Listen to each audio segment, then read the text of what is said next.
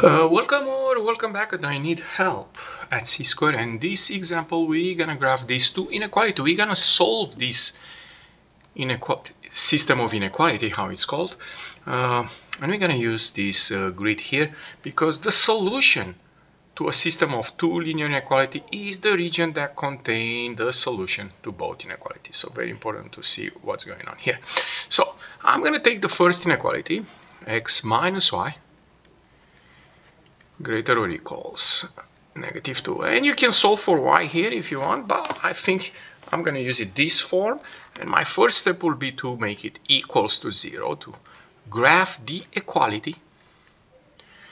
And how do I graph this? Make x equal 0, I get a negative y equals -2, or y equals positive 2.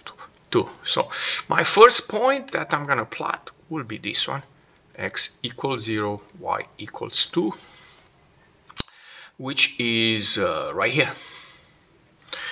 Then I'm going to make y equals 0, and I end up with x minus 0 equals -2, which gives me x equals -2.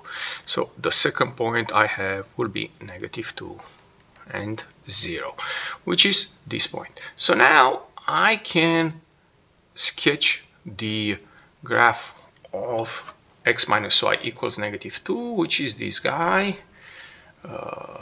Something like this. I'm trying to make an accurate graph. It's a full line. Let me be sure about that. Okay, why it's a full line? Because we have the equal sign here, right? Greater or equal. Now the question is which side I should shade it, the above or below. Okay, for that reason I'm going to use a test point. I'm going to use the test point 0 and 0,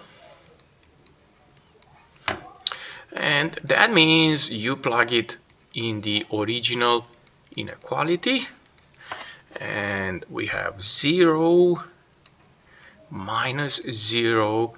Is that greater or equals -2? That's the reason I put a question mark here.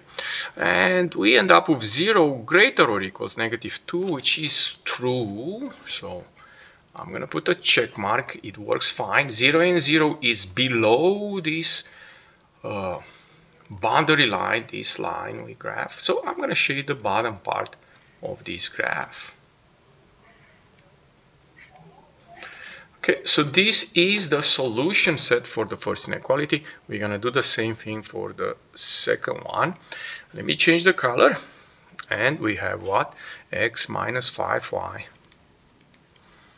less or equal -5. But I'm going to write the inequality here.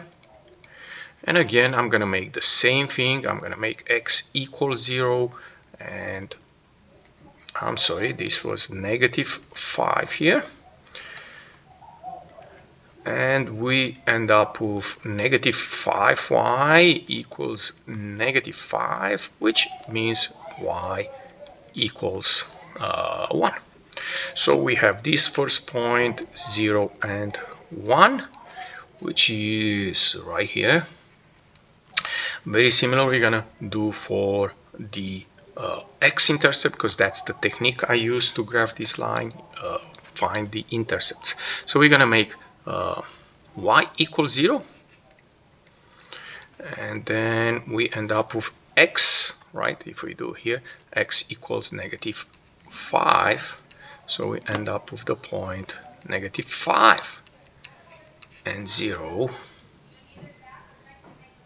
which is this one. So let me see again a full line, because we have the equal sign in this inequality. And let's hope I can draw a decent line here. Yeah, that's the one. And again, I have the same situation, above the line, below the line. And again, what guess I'm going to use a test point. Can I use 0 and 0? Of course. And what do we get if we put in the original inequality? We have 0 minus 5 times 0, is that less or equals negative 5? If you take a look, this will be 0, 0 less or equals negative 5. No, that's false. So now 0 and 0 is down here. So we're going to switch the side and we're going to shade the top in this case, because that's the side that makes this inequality true. And now we're going to go back to what I said at the beginning. The solution set is the region that contains the solution set to both inequality, which is which one? This one right here. This is the solution set for our problem. Okay, you can see a better picture right here. And you notice, let me erase a little bit here. Okay, yeah. You notice, ladies and gentlemen, that's the solution set that I mark it with green. And again, in this case, I use the intercepts for graphing each linear inequality and then find a solution set of this system. If you enjoyed this example, don't forget to click the like button and come back at C-Square for more help. Thank you.